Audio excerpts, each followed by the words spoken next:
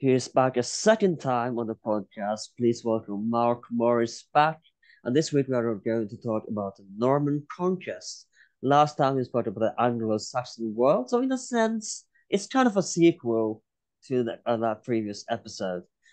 And of Yeah, course, he's the author of the book, The Norman Conquest, and of course, The Anglo Saxons, both which I held up here, and several other books. And but I want to begin straight away because last time we spoke about how you came to study these topics in medieval England. So let's talk about the state because we left off at the end of the Anglo-Saxon world, and that's where going to begin now. So let's talk about the end of the beginning of what led up to the Norman conquest under England under Edward the Confessor. where to begin? Ed, you mentioned Edward the Confessor. Edward the Confessor, for those that don't recall his dates, reigned from 1042 to 1066 itself. And the kingdom that he ruled, England, as we talked about in the previous podcast, England was a precociously centralized and well-organized state. I don't think state is too anachronistic a word for England in this period. So the king's authority stretches all the way, well, it covers most of what is now modern England, so all the way from the English Channel up to the borders with Scotland. It has a silver coinage. It has a taxation system which was developed in the early 11th century during the reign of Edward's father. And so it is unified, it is rich, prosperous, and for the most part peaceful. Edward's reign came after a fairly tumultuous period in the 1030s, where there was a succession of, or a series rather, of succession disputes. And although he has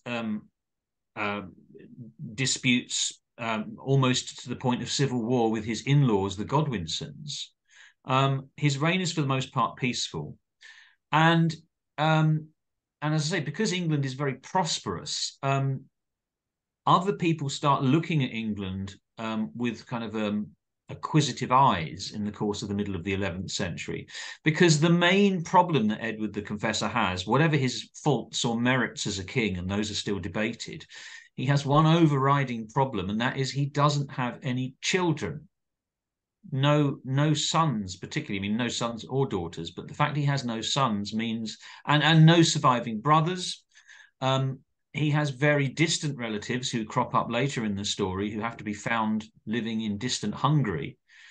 But it means that other people start weighing their own claims to the English throne in the 1050s and 1060s.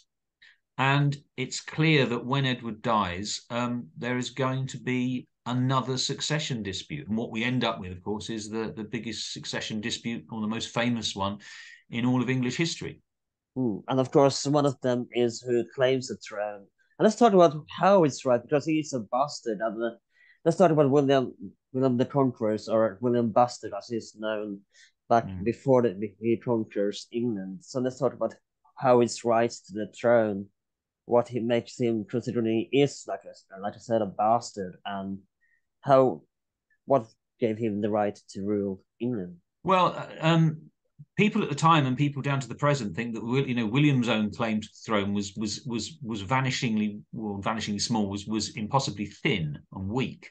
I mean, to give you a bit more of the backstory there, and to switch back to Edward for a second, Edward the Confessor, when he was in his early teens or mid-teens, had been forced to flee into exile because England was conquered by the Danes. The Danish king Knut is also king of England. And Edward and his surviving siblings end up in Normandy because his mother, Emma, was a Norman. And so he spends the next quarter of a century living in exile in Normandy, really, I think, without much hope of reclaiming his birthright, if you like. And then all of a sudden finds himself in the position of becoming king in 1042. All of which is to say, his upbringing is from his early teens onwards and into middle age is Norman, i.e., it's French. So he's steeped in a world of people speaking French, people building castles, people riding horses into battle. He's doing things and used to doing politics and war in a French way. And when he comes to the throne in 1042, although he's English by birth, he's really Norman by upbringing. And again, this is debated and we haven't got time to drill down into all the detail of the sources, but the Normans later maintained that when Edward fell out with the Godwinsons in 1051, he promised the throne, he promised the English succession to his cousin, who was Duke William of Normandy, who was about, trying to get this right, he was about 20 years younger than Edward himself. But they had known each other while he was in Normandy. And I think there's no doubt that Edward, having spent 25 years in Normandy, did feel a debt to his Norman relatives. So that's the basis. The basis of William's claim is that, well, Edward promised it to me. And we know that William did cross to England in 1051 or 1052. But there are, as I said, there are other claimants because I think that notion of having a Norman duke becoming king of England went down very badly in England itself. So in England, there is certainly a large party of people, or a sizable cohort of people, desperately trying to find a preferable successor and trying to get these remnants of the royal family, the old royal family of England, back from Hungary. That doesn't go terribly well in that the claimant they're hoping for dies as soon as he sets foot in England, but he does leave a young son who's 5 years old. So there is an old English claimant hanging around Edward's court, but he's a young boy without really any substantial backers. The third and most important, or the third and more important claimant to the throne is Harold Godwinson, who is the eldest surviving son of the late Earl Godwin, who had been the big noise in England in the first half of the 11th century. And Harold and his brothers, throughout the course of the 1040s and into the 1050s, are acquiring the levers of power at a rate of knots. So Harold ultimately becomes Earl of Wessex. His brother Tostig becomes Earl of Northumbria. His other brothers have East Anglia and other regional earldoms. So England is almost on the cusp of being a one-party state under the Godwins in the final years of Edward the Confessor's reign. And so the Godwins really had been aiming at that prize. You can see that that's been the plan for at least a generation before 1066. Because the other thing to remember is that Harold's sister, Edith, she is married to Edward the Confessor. So Harold and his brothers, they are all brother-in-laws to the aging, childless Edward the Confessor. So they see themselves as the natural party of government who are going to step in once Edward dies. The problem they have, much like William the Conqueror, is that they have no blood claim to the throne. They can only say, well, he promised it to me, which is exactly what they say happened as Edward is breathing his last breaths, on his deathbed. The story is told afterwards, he bequeathed, in his final moments, he said that Harold should take care of the kingdom once he was gone. So there's nobody, I say nobody, there is a 5-year-old boy who, I say he's 5 years old. He's 5 years old in 1057. He's in his early teens in 1066. There is a young, friendless, half-Hungarian teenager who has a good blood claim to the throne, or the best blood claim to the throne. And there are two very powerful men in the form of Harold Godwinson and William, Duke of Normandy, who have very weak claims to the throne, but they are extremely powerful warlords. And I think it's going to show, as many centuries later, what led up to the Wars of the Roses with Henry VI being a child king, as we all know how well that went. Yeah. You can draw parallels with other periods, certainly. So let's talk about Harold Godwinson. Of course, as you know, he will take over as King of England, and this does not please Duke William, very much, does it? No, I mean because this is a period where, unlike earlier bits of the Anglo-Saxon story, where we were grasping around for details, this is a period which is richly documented. There's very strong narrative sources, so we know quite a lot of the ins and outs of the politics. At some stage shortly before 1066, either 1065 or more likely 1064, Harold pays a visit to William in Normandy for reasons which are debated, but for diplomatic reasons, probably. He visits William in Normandy, and William uses that opportunity to extract a promise from Harold that when the time comes, when Edward the Confessor dies, that Harold will work for William's succession. What happens, of course, is as soon as Edward dies on when is it, the 5th of January, 1066, Harold immediately has himself crowned very next day as Edward's successor. So William sees that as a betrayal. And what it means is the only way that William can prosecute his claim to the throne is through violence, through war. Harold has seized that opportunity and had himself crowned, and that's very difficult to undo. I mean, it's impossible to undo it until the king dies. So it's going to be a physical dust-up to sort out this succession crisis from that point on. Were Harold supported by local elites in the country, or was he? Because as we know, the Normans would not be popular after their conquering. Yeah, But was he? I think Harold was almost certainly the popular candidate. I mean, it's the thing that makes it difficult to disentangle or to interpret is the majority of the sources we have for England prior to the conquest are, or certainly the most vocal ones, are Godwinson propaganda. So there is a source which is now called The Life of King Edward, who rests at Westminster, that sounds like it's a biography of Edward the Confessor, when it is in fact a history of the Godwin family. It begins with Godwin, and it's a song in praise of his children, Edith, Edward the Confessor's queen, and very specifically Harold and his younger brother Tostig. Harold emerges as the superhero in that story, and so that gives the impression that they were extremely popular. We could certainly see they were powerful to the extent of how many men they had at their command, how much power they'd accrued in the 2 decades prior to 1066. So there's no doubt they're very powerful, and probably the popular English candidates. So in that sense, Harold has got a lot going for him, but he does have William to worry about.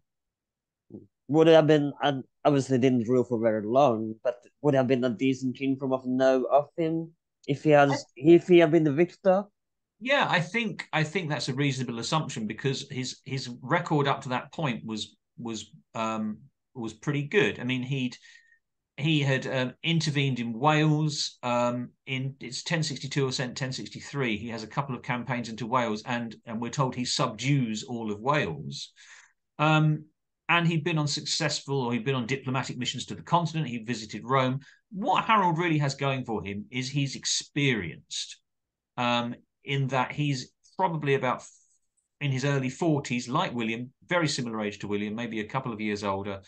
And unlike the candidate who has been pushed by other vested interests at court, he's not a 13-year-old boy who's completely untried and inexperienced. So Harold has that going for him. Of course, I mean, I'm trying to keep this as a reveal because I think it was a reveal to the people at the time, but there is another person who throws his hat into the ring very late in the day, who is Harald Hardrada, King of Norway. So this happens in the early autumn or late summer of 1066, when for the rest of the year, since the springtime, both William and Harold have been building up their armies and their navies in anticipation of this clash between England and Normandy for the throne of England. And then all of a sudden, in the late summer, there is a Norwegian fleet arrives in northern England, or Scotland first and then sails to northern England. Which seems to take everybody completely unawares. The word that the Anglo-Saxon Chronicle uses to describe their appearance is unwaren, you know. And as I say, the King of Norway is called Harald Hardrada, which is confusing because he's fighting another King Harold. But as is pretty well known, although Harald Hardrada has a fearsome reputation as kind of like a Viking adventurer across all of Europe, and his stories were later became the stuff of legend in Scandinavia, the sagas.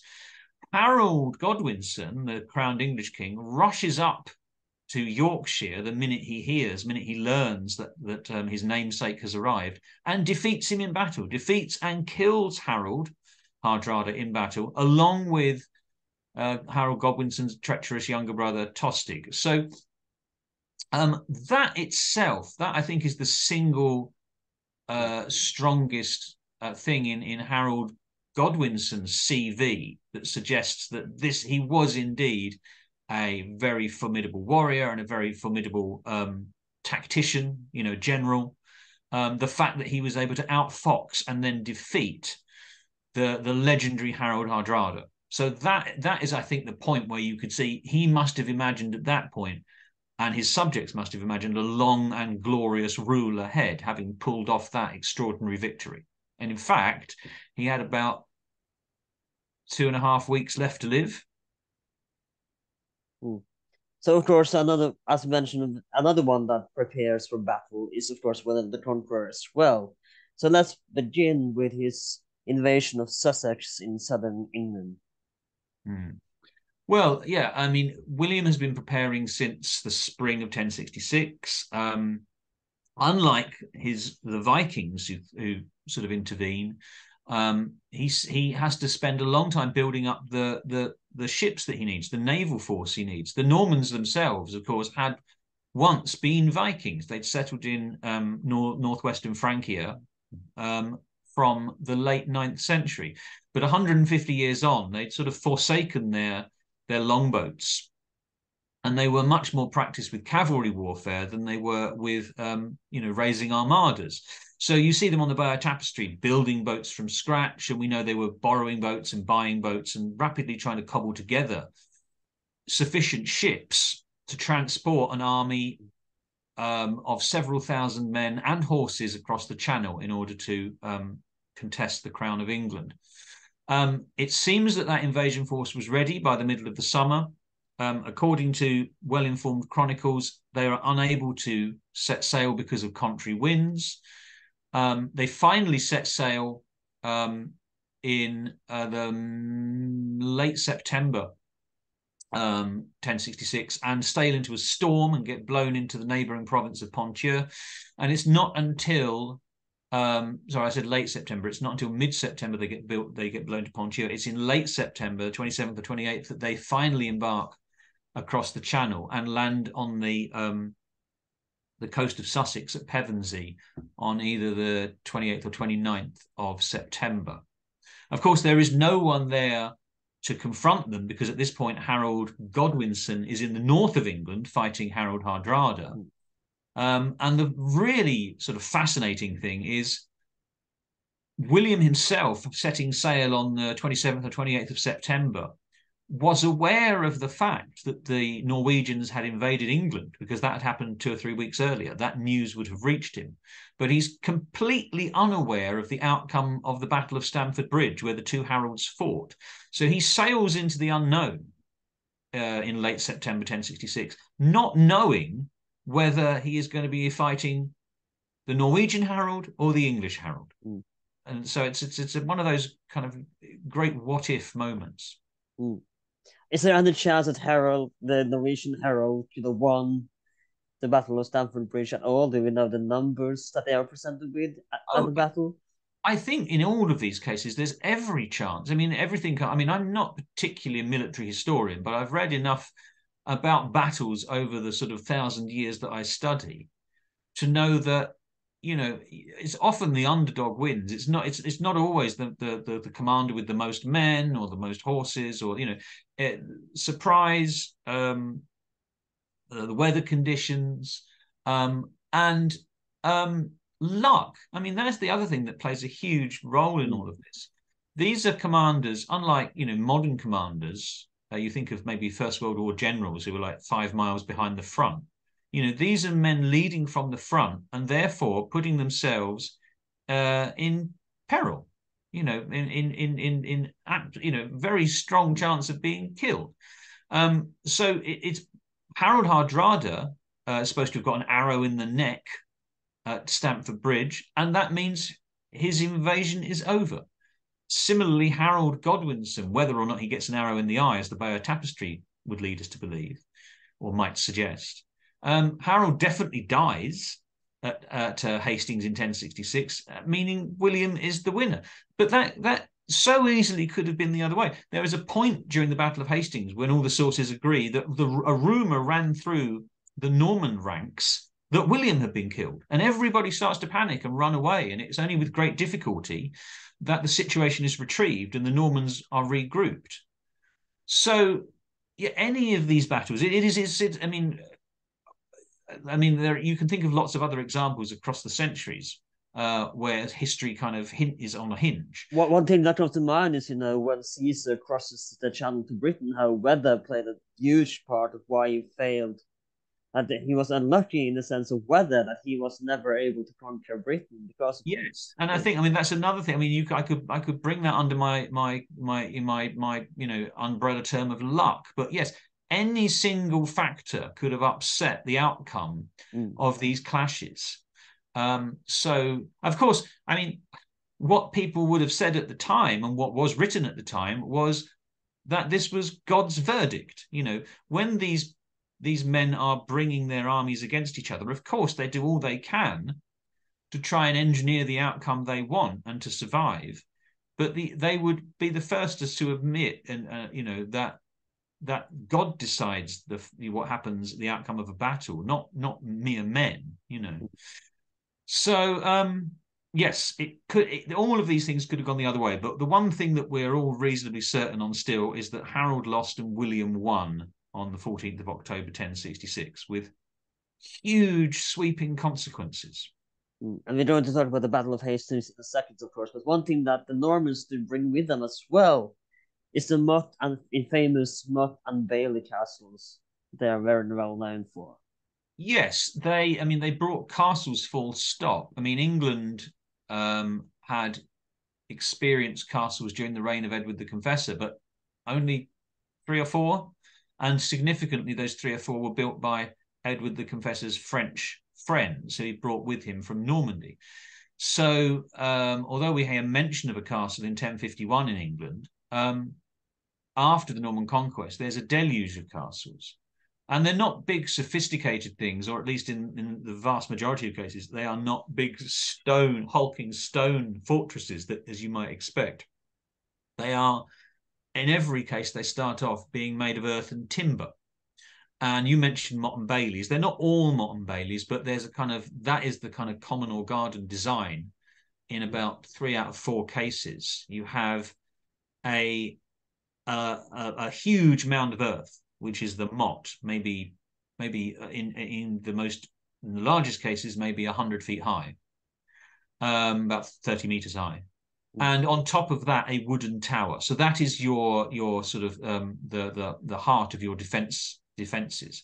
And at the base of that, a much larger, shallower enclosure, which is the bailey, which is where all the other buildings go, all the hall, the chapel, the stables, the smithy, etc.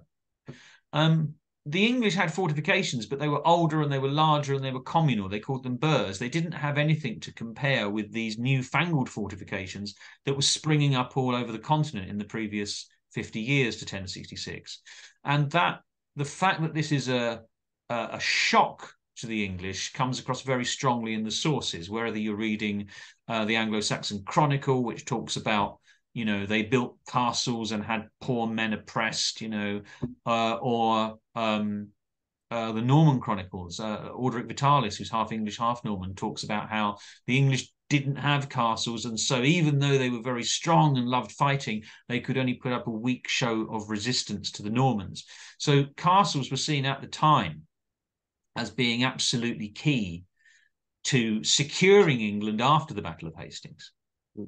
At what point does it begin to build the infamous castle, Dover Castle, in this timeline?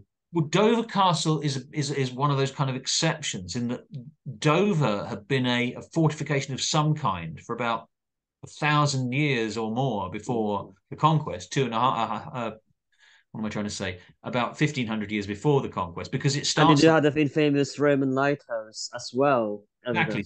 But that's, I mean, even that was an addition. Originally, as far as we can tell, Dover Castle was an Iron Age hill fort. So there are always castles which are built on top of earlier fortifications. So you can find, I mean, the Tower of London is built against the city wall, the old Roman walls of London. Portchester Castle is built in an old Roman shore fort. Pevensey Castle, where the Normans land, they modify, but that's an old Roman shore fort. So Dover Castle, it's there already as some kind of fortification. What the Normans seem to do, as they do at all of these big, old-fashioned, large communal fortifications, is they hive off a small portion of them, maybe 15% of the area, and call that area the castle. And that's quite clear at a number of early sites like Pevensey, Portchester, Winchester, Rochester, Dover, London. That's what's going on. So of course I know you want to talk about this battle, and you mentioned it a few times already. So let's talk about what I'm sure everybody will been waiting for, the famous Battle of Hastings. Mm-hmm. Okay, well, okay. Talk about well, I mean, it's as I say, it's well documented. There are at least two very strong narrative sources. There's something called the Song of the Battle of Hastings, which seems to have been written within a year or so of the battle itself. There is a very long description of the battle in the contemporary biography of William the Conqueror by his chaplain William of Poitiers. And of course, there's the Bayeux Tapestry, which means we have more or less contemporary images of the battle, which can tell us a lot of incidental detail simply because, we've got pictures, things that wouldn't be described in the narrative sources, like, what kind of, how they wore their hair, or, just sort of mundane details like that. So we're very well informed about the battle. And unlike a lot of earlier battles, we can chart its course with some confidence. And in sort of short summary, what seems to happen is Harold marches down from Yorkshire, hoping to catch William unawares. William becomes aware of his advance in the 24 hours prior to the battle and marches out to meet him, because William is camped at Hastings, hence the name of the battle, and advances inland to meet Harold. And they meet at a place which at the time didn't have a name, 7 miles northwest of Hastings, but after the battle and ever since has been known simply as Battle. And as far as we can tell, the two sides were evenly matched, although they made war in different ways, because the Norman elite rode into battle on horseback. The English elite chose to stand and fight with the rest of the infantry. They are fairly evenly matched because the battle goes on all day. The English had the advantage of being on the top of a hill. The Normans were charging up it. It's not particularly steep as hills go, but that's still an advantage. And as we've already said, anything might have happened. It might have gone entirely differently were it not for the fact that as day was turning to night, Harold was mortally wounded, whether it was from an arrow in the face or, as the Song of the Battle of Hastings says, from a dedicated Norman death squad doing him in. We can't be 100% certain, but that the fact that he died meant that the succession dispute was over. And as I've already said, people would have said at the time, God had decided that William should be the new King of England. So, of course, what happened next is, of course, that he is crowned the King of England. And I want to know, in order to talk about the crowning as well, do the people of England, and again, the elite I've referred to here, of course, do they look at him as an usurper to the throne? They must have been, right? He kind of was an usurper at this point. I'm not quite sure. Did they think of him as a usurper? Yeah. I think from that point on, I mean, once Harold is dead, there is a small contingent of people who try and rally round the teenage Edgar Etheling, the young boy I mentioned earlier. But the Norman war machine is kind of rolling on and devastating southeastern England. It's kind of, harrying its way around the country, trying to terrify the people who are holding out into submission. So it's a few weeks before Christmas, a month or so, a couple of months after Hastings, that the English ride out from London, the remaining kind of refuseniks, and submit to William. So prior to the coronation, the English have already kind of submitted en masse, and I think from that point on, the you can see people trying to make it work from that point on, in a sense of trying to limit the endless bloodshed that has been going on in some sense since the beginning of the autumn, trying to sort of stitch the kind of political landscape back together and say, well, clearly this guy has been divinely favored and we should support him, and that is ceremonially displayed in the coronation ceremony.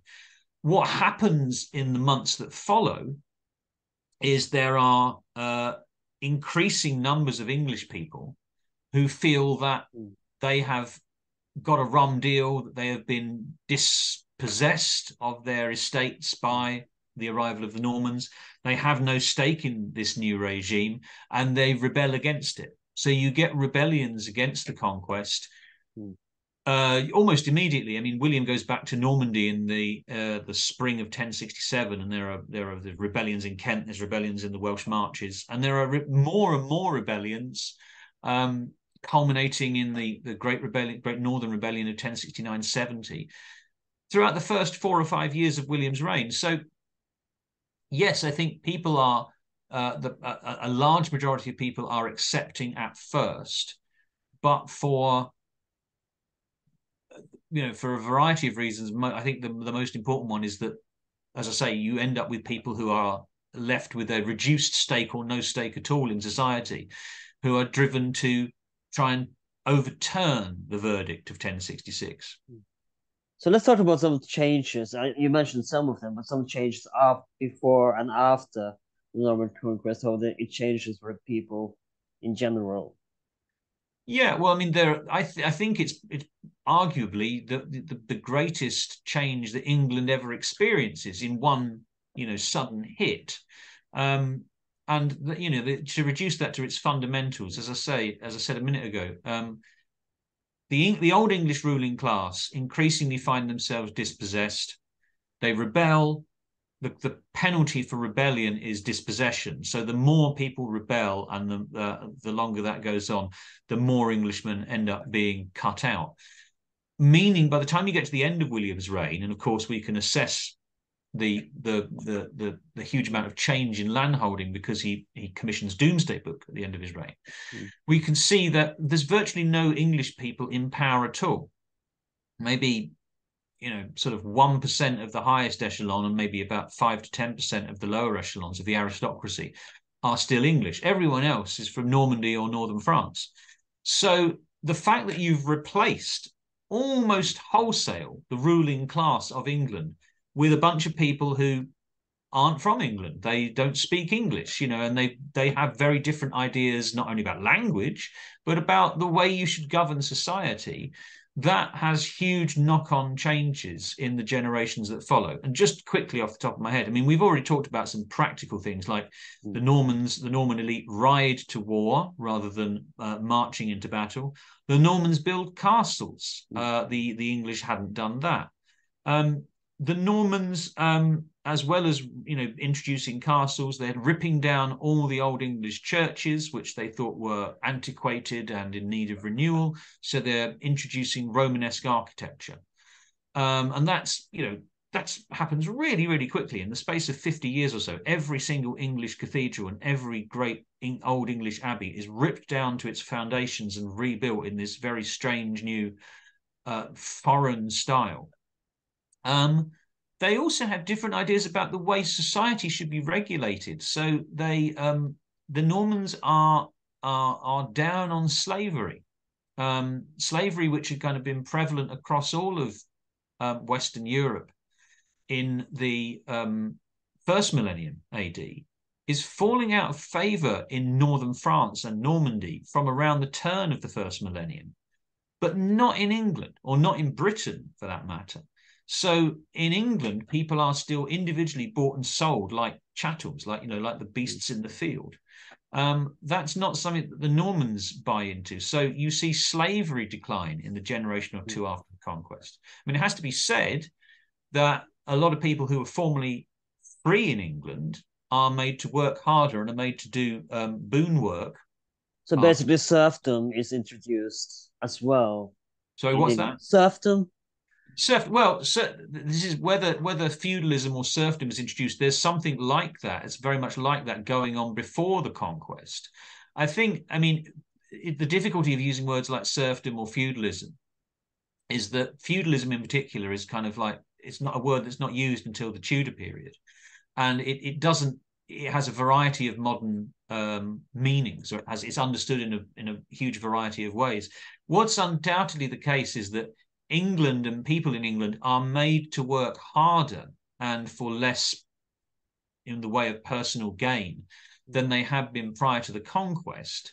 And as you would expect, as with other, societies that are conquered by foreigners and colonized, for want of a better word, their new overlords are interested in maximizing profits. And you can see that again in Doomsday Book. Rents have skyrocketed, and you have, as well as the huge amount of actual raw data in the numbers, Doomsday Book sometimes preserves anecdotal things like, he now holds his lands in heaviness and misery.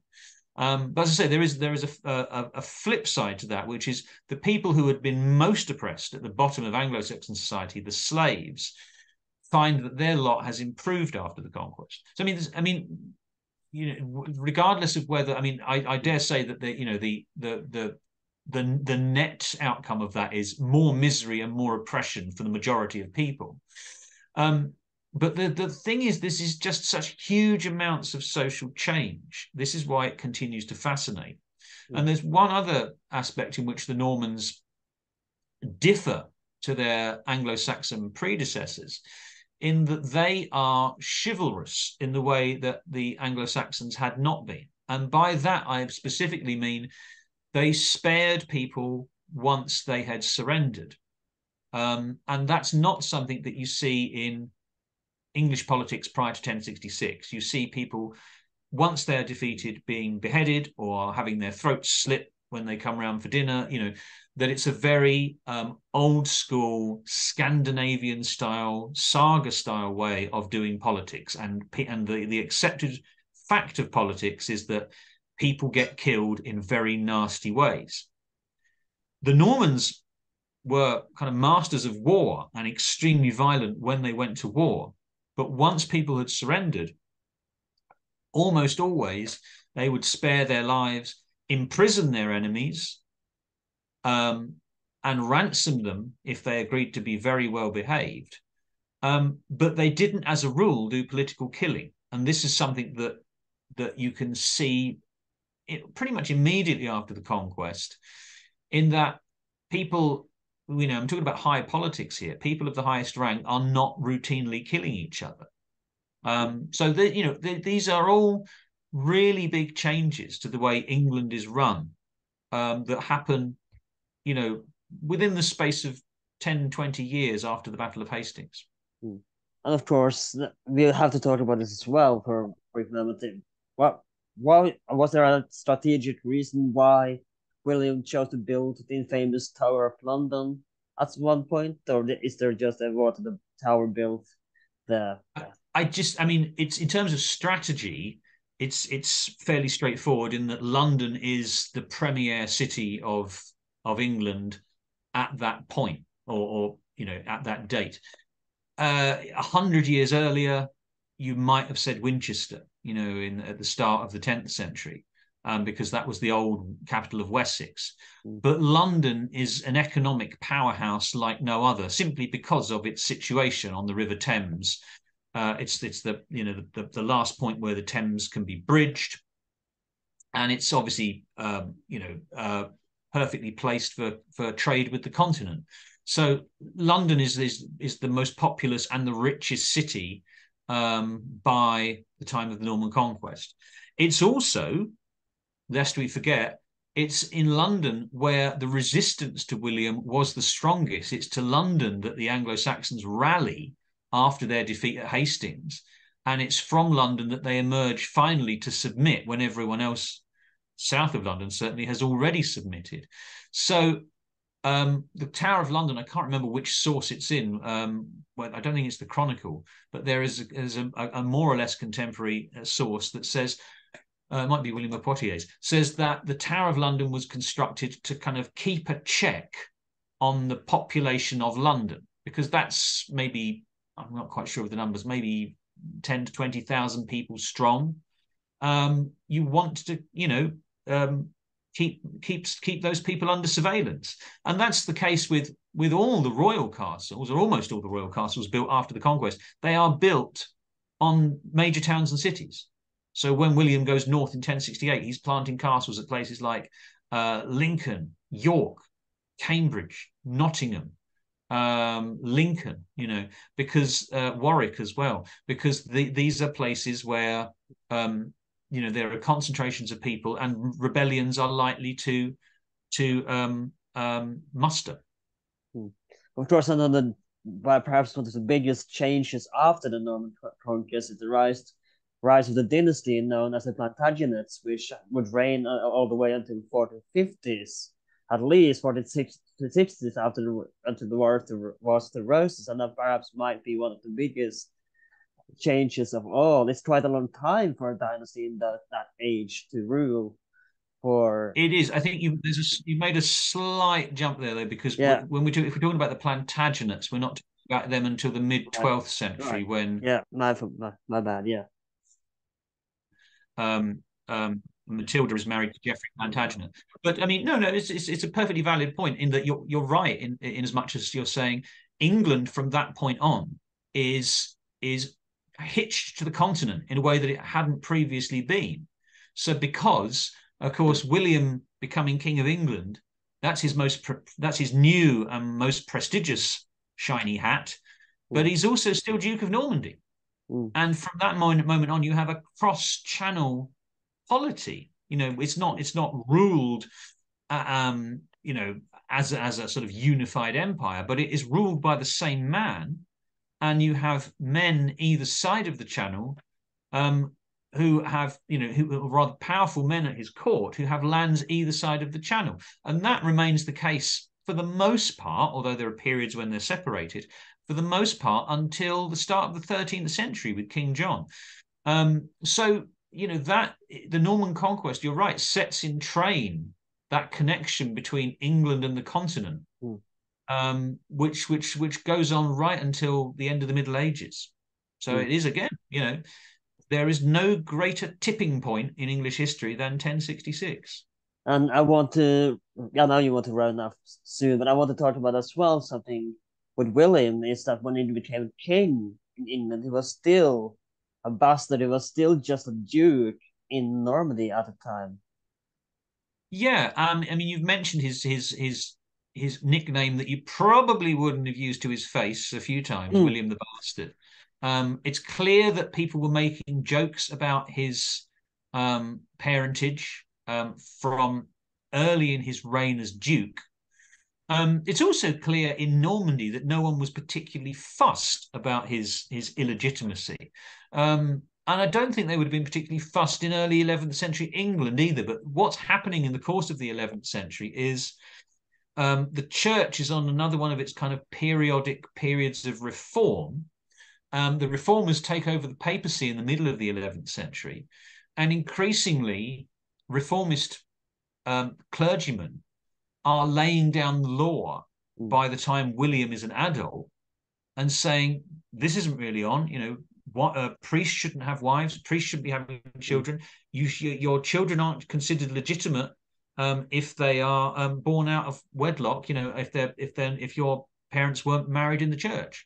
And you can, I mean, what part of the shift you can see there is William, who's only 7 or 8 years old when he comes to power in, when is it, 1035. Nobody in Normandy at the time has a problem with that. He's accepted. He's accepted by the Normans themselves. He's accepted by the King of France. But you scroll on to the accession of, or the reign of, William's youngest son and ultimate successor, Henry I. Henry I, you'll remember, has one legitimate son, William Atheling, who dies in the White Ship tragedy of 1120, and has any number, an unknown number of bastard sons. You know, he has I at think least. I remember you writing about this when you mentioned it. I think you set a record for fathering He bastards. has the record for royal bastards in England. He's 20 plus. And but He got around. the point is, if that had been 100 years earlier, any of them could have succeeded him as king. The rules on legitimacy were far weaker. So that's a change that happens in William's own lifetime. But yeah, so I mean, I think to kind of get back to the point you were making, he's gone from being a duke, albeit a very powerful duke, a man of not exactly humble means, but means which were increasing, or rather status, which was looking decidedly sort of illegitimate as time wore on. And you can see, I think, in William's behaviour throughout his whole career, a desperate desire to be considered lawful and legitimate, not merely in terms of his parentage, but by the way he behaves. For example, after the Norman Conquest, he not only before the conquest asked the Pope to bless the enterprise, but after the Norman Conquest, he has papal legates come over and impose penances on everyone who participated on the Norman side, from himself downwards. You know, if you killed this many people, you have to say this many, prayers for the rest of eternity, or you have to go on a pilgrimage, or you have to build a church to atone for your sins. You can't imagine Vikings doing that. You can't imagine King Canute doing that, a generation or so earlier. But all through his career, and I can't think of any other examples off the top of my head, but I do mention them in my various books on William, there is this desire to say, and that was all legal and legitimate. Domesday Book is born of the same idea, that most of the land that changed hands is just men grabbing it. It's kind of right of conquest. That's mine, and but Domesday Book gives the impression it was all very tidy and legal, and it was nicely transferred, and it all sort of above board. And so I think that his illegitimate origins are a source of kind of like, I don't know, without over egging it too much, a sort of psychological driver for William throughout his career. And another thing, and I'm not going to pretend like I don't know how to speak French, but it's that the word duke as well arrived from the Norman Conquest, whereas it was in the Normandy Dutch, I believe. I'm probably not saying it right, but duke, the title of duke as well, I believe, arrived as a result of the Norman Conquest. Not quite, in as much as they don't use duke in England after the conquest. I think probably because William felt right that he was Duke of Normandy, and that was something that needed to be kind of kept as a very privileged rank. So before the conquest, when you're looking at Anglo Saxon documents, you occasionally see earls styled as dukes. It all depends on how people at the time chose to translate words. So if you said, well, I'm Earl of East Anglia, someone might say, oh, well, in my country, or in Latin, or in France, we call that a duke. And soon after the conquest, and you can see, for example, on the Bayeux Tapestry, Harold is styled Dux Anglorum, Duke of the English, as if that's a title. After the Norman Conquest, it soon sort of becomes the standard that Earl is translated as Comes or Count. And so and William is the only person styled duke. It's not until let's get this right, the middle of the 14th century that Edward III's earls, or his sons, or the most prestigious of English earls, they start saying, well, actually, you're not just an earl, you're a duke. And I think at that point it's because they're competing with French dukes. And they say, well, if he's a duke, surely I should be a duke, but not for the first 300 years after the conquest. Right. I think we're gonna round it off there. Thank you so much for coming back on the podcast. Before you go, of course, where can people buy your books? Should they be interested in reading them? And do you have Of any course, websites, links you wanted to put in the description below? yeah. Well, I just say you can buy the books, all good bookshops or online retailers, and you'll laugh, you'll cry, they'll change your lives. Thank you so much for coming on. It's been a pleasure to have you back on the podcast. You're always welcome back more. This has been Well That Age 12. We are available on social media on Instagram and Twitter, or should I say X at this point? I don't know. I'm still going to call Twitter. And on Well That Age 12, we are available on Spotify, Apple Podcasts, YouTube, wherever you can find podcasts these days. Please like, share, and subscribe. And I'll see you next time.